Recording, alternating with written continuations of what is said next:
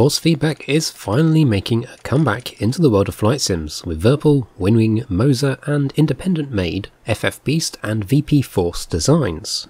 With all this, I wanted to talk about what force feedback in DCS is in its purest form without the complications of third-party software to give you a baseline understanding and why you should care at all.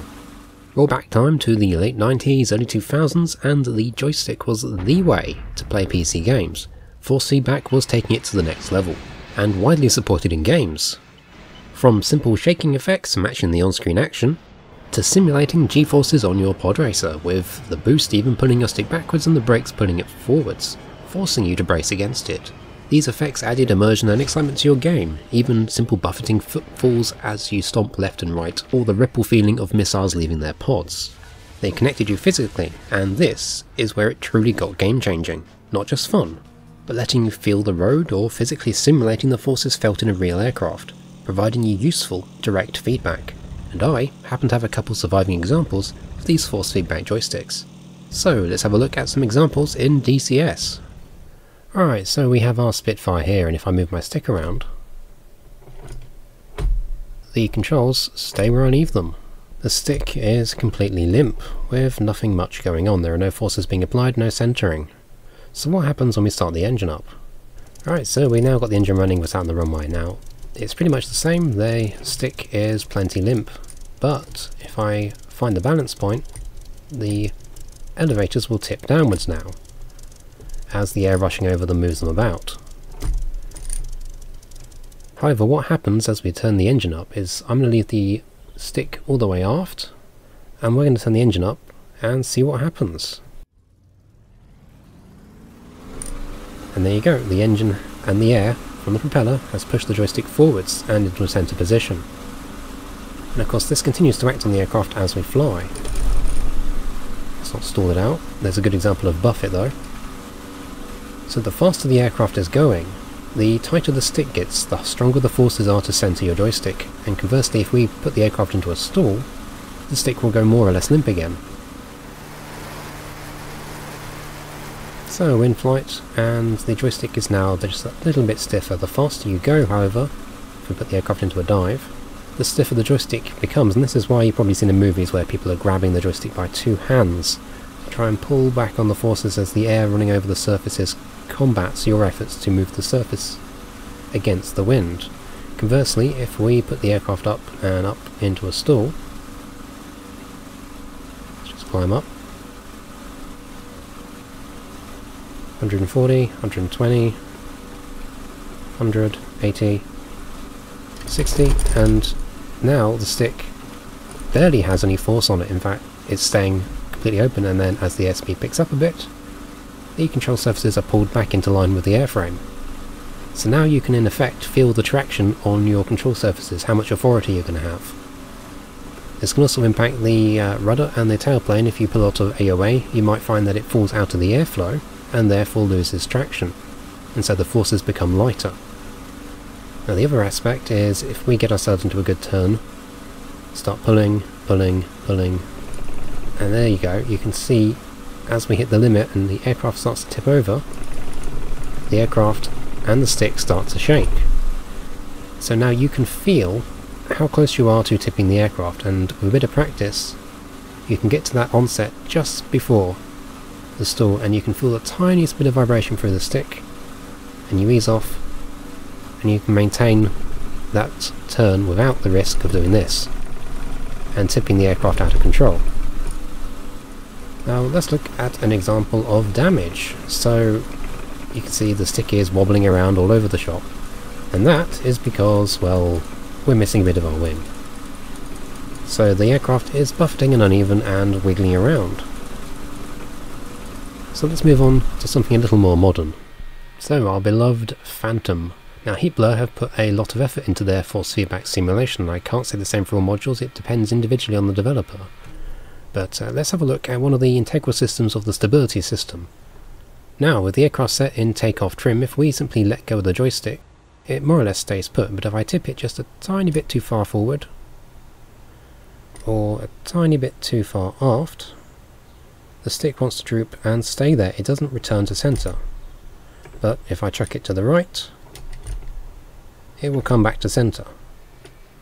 Now this is because the tail operates a bob weight system to help stabilise the aircraft in flight, and on the ground with no air flowing over the controls, the system is quite slack.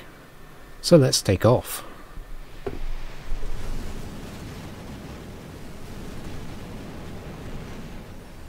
So much like the Spitfire, the faster we go, the harder the controls are to move. And in fact this is simulated by heat blur even without a force feedback joystick. Now you remember the bob weight system, this is still in effect, and if I chuck the aircraft around a bit and then let go of the stick, you can see the stick is being pulled around by the bouncing of the bob weights. And of course you're going to fight with those forces as you maneuver the aircraft around, and of course we have the same buffeting effect as the aircraft starts to rattle. And much like our tail, as we really start to pick up the angle of attack, we can see the whole control system is rattling with us, giving us some feedback on what's physically going on in the aircraft. Starting off subtle and building up as you push the aircraft too hard and into a spin.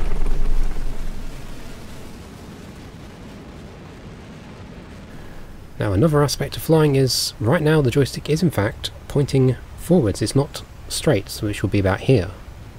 And that is down to the trim system, and trim typically moves the joystick with the trim control because the trim offsets your centre position with the controls. So if I trim the nose down further, the joystick wants to go forwards with my hand and the trim until the aircraft is in a nosedive.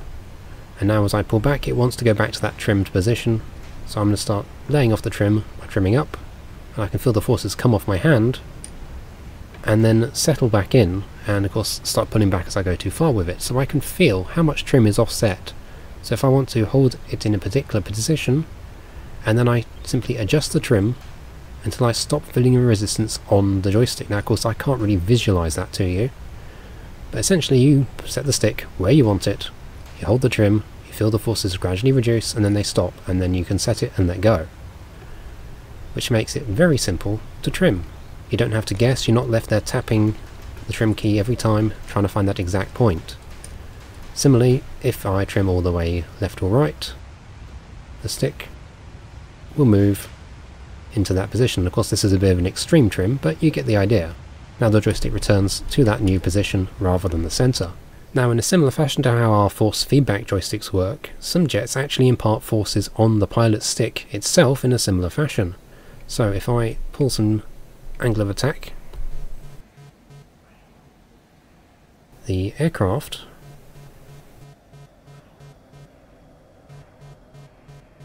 will kick in, and there you go. You can see it more clearly on the sim.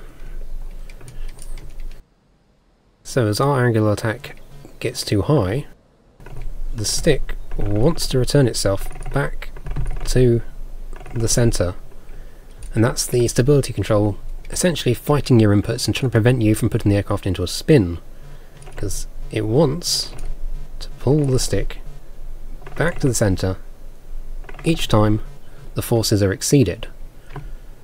And there is one more example of the jet moving the joystick for you. So we're going to put our aircraft in the autopilot, and it should try to follow the route for us. You can see there it is moving the stick all on its own, following the commands of the autopilot.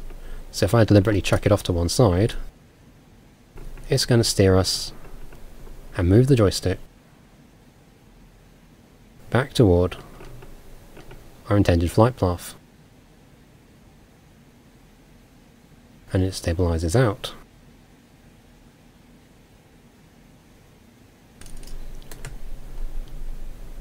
And this exerts quite a lot of force on you. The aircraft really wants to fight, so the aircraft is putting out a lot of force to centre it. It's trying really hard to do so. So as it stabilizes and finds its own path, we've now got this kind of ghost joystick situation where it is flying itself around.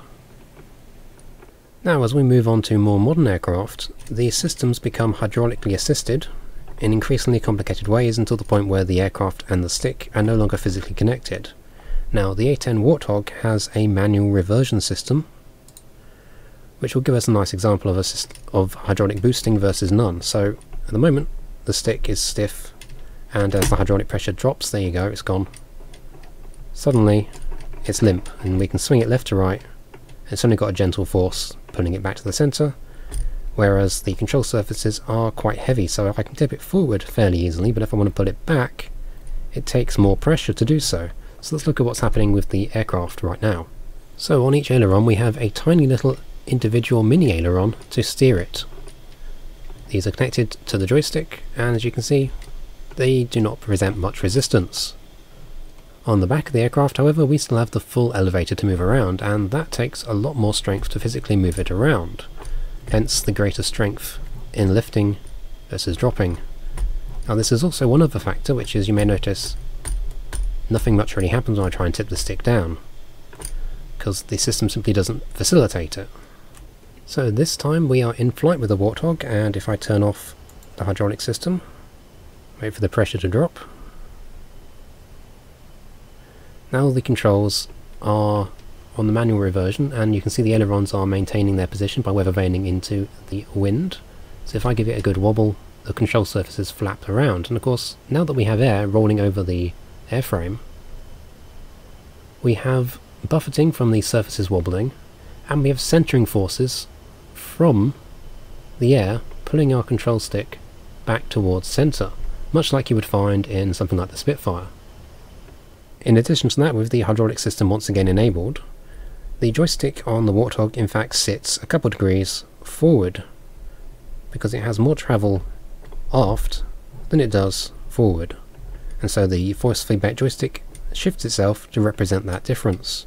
And of course, once again, if we trim the stick, it'll move with the joystick. Now we have one more, much more dramatic example of trim, and it is a crucial part of why people struggle to fly them. So we are parked on the ground in our Apache, and again the stick will return to centre just fine. However, the helicopters in general, they operate a magnetic brake system, so if I release the brake by overriding it, now the stick presents no resistance to my movement. It goes where I want it to, and when I release the brake, it stays where I left it, and of course will return to that new point. Now this allows you to trim the aircraft for forward flight and not have to continually hold forward pressure. Now this is often abstracted in games because you don't have a joystick that can do this, and that is where the confusion comes in, because you'll stick your aircraft into full trim forwards and not realise it because the stick is not representing it, and then you try and pull back and you find you can only reach halfway back by having moved all the way back on your spring joystick. Now I have a video on this in more detail which you can have a look at if you're interested in how the systems work. But of course, with force feedback there is no abstraction, everything works as it should. You put the joystick where you want it, it will stay there, holding that trim position, making level flight very, very simple. Now there's also one other aspect. You might remember there is in fact a gentleman over there who does some of the heavy lifting operating the systems. Now his joystick is mechanically linked to my joystick and will move in sync with me. So what happens if you take two force feedback joysticks, stick them in together in multi-crew, and start wiggling the stick? Well, nothing happens actually, but if you press and hold the trim button, the joystick will follow around your motion, and both sticks will move together. And this is a very interesting implication, because it means that in a two-seater aircraft there's absolutely no reason why with two force feedback joysticks you couldn't have the sticks following each other over the netcode in multiplayer, and this would avoid that awkward moment where you're trying to transition from one player having control over the joystick to the other. In fact, the F4 Phantom already has a blended input system and allows you to control the aircraft simultaneously from both seats. Unfortunately, for the moment, they have not actually implemented the force feedback system to have each joystick follow the other, so it functions the same as it would in any other aircraft without the need to change over control. Now, not all aircraft are made equal. In fact, our friend over there, just in front of us, launched with absolutely no force feedback support. And if you tried to fly with a force feedback joystick, you would instantly break the helicopter or otherwise crash. Now, since release, there have been a few patches, and the force trim system does actually work now, more or less. It's not super simulated because the computer systems that govern it in the aircraft are not correctly modelled just yet. But it does mean at least now we can fly the Chinook with the force feedback, and this brings up a rather unfortunate problem with DCS in general. The force feedback varies a lot from module to module. Generally speaking, the heat blur modules have a lot of effort put in to simulate the force feedback features, but some of the third parties or ED themselves have varying levels of support. And not only that, but some aircraft have varying levels of support, physically, in the airframe intrinsic to their design. Now, in a modern aircraft like, say, the F-18 Hornet, this is an entirely fly-by-wire. You're a voting participant with the computer to fly the aircraft. And that means that there is very little feedback from the joystick. The joystick wants to center itself, and that's fine, but it doesn't respond to trim inputs. We can trim the aircraft, but it doesn't do anything to our joystick as per the actual aircraft. So in DCS by default there are virtually no effects on this joystick, because the game does not simulate the deployment of weapons or bombs or taking hits, and it doesn't even always simulate the impact on buffeting from the aircraft. It tends to avoid the gamified effects quite often, sticking to only the physical forces on your joystick that you would expect, and occasionally you'll get the buffeting effects to represent the airframe shaking. Now, this only gets worse if you decide to apply something like, say, the F-16, which doesn't even have a moving joystick, so of course me moving the joystick has no bearing on what actually happens inside the cockpit. Simply because our joystick only moves a degree or so inside the pit. Now this is why you're going to find in the controls these days options to configure how the flight control system works, because it's designed for a joystick that doesn't move. And of course most of our joysticks do, so you need to trim that out and change it so that the controls respond in appropriate fashion. Now this creates an awkward situation where you are desynchronized from your control stick in your cockpit, and there's no real fixing that without buying a force sensing joystick. Now by default DCS just has you act like a normal joystick, and there are no extra effects applied to the aircraft. So if I start pulling really hard, the joystick's not going to start shaking, it's not going to start buffeting with the aircraft, and it really doesn't matter what I do, it's just going to stay there, only applying centering forces, and that is quite a disappointment, because DCS could do a lot more. But many people will see it perhaps as being gamified, and I think that's where Eagle Dynamics stand, where they don't want to add gamified effects, even if they can be physically represented through the feeling in the joystick. So deploying your guns, for example, or dropping bombs, or touching down, or even the cracks on the concrete runway as you buffet and bounce around on the slabs that make up the taxiway. Now all these effects could be transmitted through your joystick, and in fact you could also have things like the air brakes or turbulence hit the aircraft and move the stick around. Now is this realistic? Not necessarily, because it's not specifically the joystick that vibrates, but a lot of third parties have added these software features in to emulate the effects, because DCS doesn't have it, and that is where things get a little weird, because it means every single joystick manufacturer has their own set of software, nothing is unified, and so the software becomes a major sticking point on whether or not you want a particular joystick, because it's no good having a joystick that doesn't have the full range of options to feedback. Because if I'm honest, in DCS without anything extra, it's quite muted, the things are quite simple. Now of course it varies from module to module. The F4 Phantom in particular is very good, but even that does not simulate the release of weapons or the impact of touching the ground as you land, and so on. These effects could easily be added in, and are added in with various third-party software sets.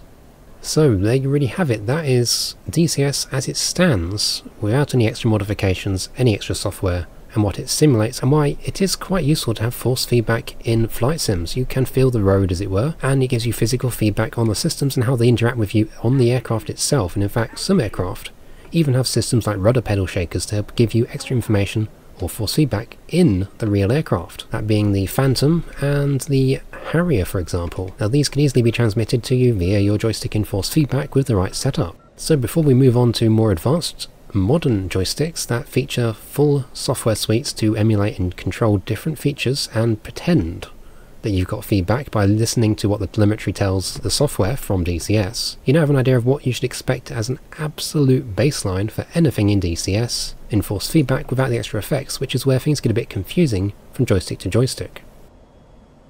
Now, if you'll excuse me, I have some nostalgia to bathe in.